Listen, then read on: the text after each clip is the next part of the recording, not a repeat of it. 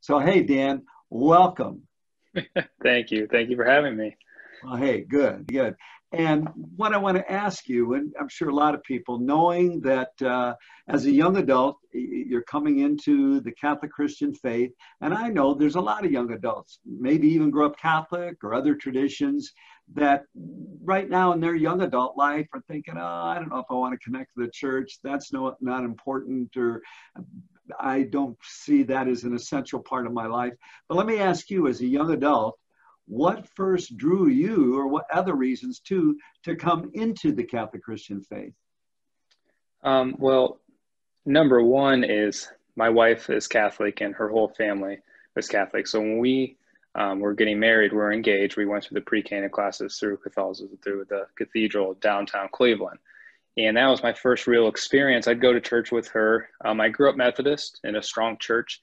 And as I grew older, that church kind of, um, it started falling off. A lot of the members started passing away. And as I started going back to church where I grew up at in the Methodist Church in Firestone Park, it was, I didn't get the same out of it. I didn't feel like I felt as a kid going there. And so when I started dating Sarah, my wife, and then we started doing our pre-Cana classes, I started going to church with her a lot in multiple Catholic churches around Akron and Cleveland.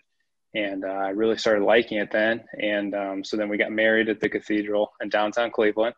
And then after we got married, I started really thinking about that. I really enjoyed going to mass with her, and that I would like to explore becoming Catholic, which kind of jumped us into exploring what kind of RCIA process to go with. And that's kind of how we fell on St. V.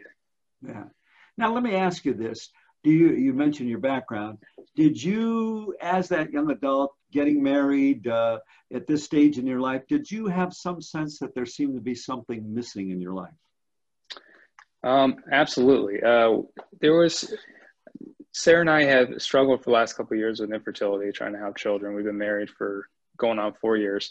And I didn't realize I had something missing. I was dealing with a lot of internal anxiety and things like that. And once I started consistently going to mass with her, went for a lot of years to college, and right after college for the first couple of professional years, I wasn't going consistently to church, my church, as a Methodist or as a soon-to-be Catholic. And I I did feel like I was missing something. I felt like it was the first time in my life where I couldn't control everything. I was dealing with this infertility. And as I started going to the RCIA process and going to mass, I felt a little bit of that, being able to let go of that control and knowing that it's up to something much greater and higher than myself. As a young man, you just want to bust through the wall and get that challenge, go through that challenge, whatever is facing you. And the last couple of years, I've learned that, you can't beat all challenges yourself. You have to leave it up to God. And it was just really good timing in my life. I didn't realize I needed it until I started going through the process. Yeah, that's something too. I think a lot of people have told me through the years, and myself, some of you know, I became Catholic in my college years, way back in 1965. But realizing, yeah, there was something missing, and I became aware of it. Let me ask you, you mentioned that aspect. Are there other things in this whole process you've learned about yourself or come to a deeper self-awareness? I've definitely became a better husband. Sarah and I, we love doing the RCIA process and love talking about our faith to each other. I think it's really helped strengthen our relationship. And it's really helped me put things in perspective and not stress out on the little day-to-day things. It kind of lets me let go and realize the last, say, year or so, that I've really become a lot closer and stronger in my faith, that it isn't, I guess, to let go, that it is in God's hands, and that I am here because of Him. So that's kind of, yeah. So hopefully that answers your on question. that, yeah, do you feel that somehow He was calling you, or He was influencing you, that the Lord God was directly in this in some way in your life? Absolutely. I can't, and especially because of our infertility issues the last years or so, I didn't realize we jumped into RCIA at the same time that I felt like I needed something more than what I could control. And it was the exact timing I needed, almost within like a couple of weeks, saying, man, I was really dealing with some anxiety and some depression. And I jumped into this with you, Father Norm, and the deacon. And we were as soon as I left that first class, I go, wow, this is where I was supposed to be. God put me here for a reason. It was wonderful. Yeah, that's great. Well, let me tell you, the whole experience of going through, of hearing presentations, of being with others together who are also exploring, as you look back at that, what have you valued about that whole RCIA experience? It was a whole group of new people I don't think I ever would have met. It was a tight-knit group. Sarah and I, my wife Sarah and I, going there, we realized that we felt like a part of community. We felt part of St. V's right away.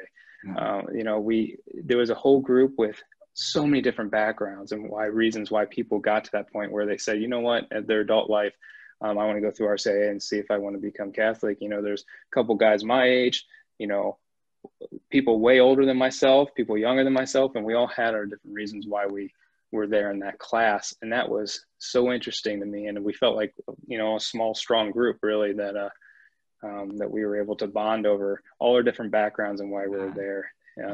So I felt like I'm a part of something, a part of a community now, being part of St. Vincent St. Mary's.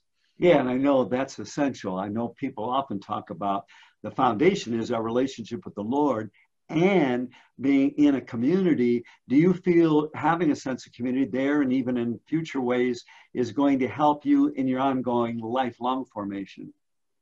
Absolutely. Absolutely. I think being part of a community, number one, is having that routine and that tradition every week to really center your heart and mind, at Mass, but also to get involved with extracurriculars to help with different things. Like we're joining the Christ Life series, and I never would have known about that without the community and the RCIA process telling me about it. And feeling part of a community that isn't work or friend based, it's something different, especially for a young couple like us. We've really enjoyed it because it's a whole new group of people that are like-minded, that want to strengthen their faith, that you can go there and know that everyone there has your best interest in mind, if that makes sense. Yeah, no, it does.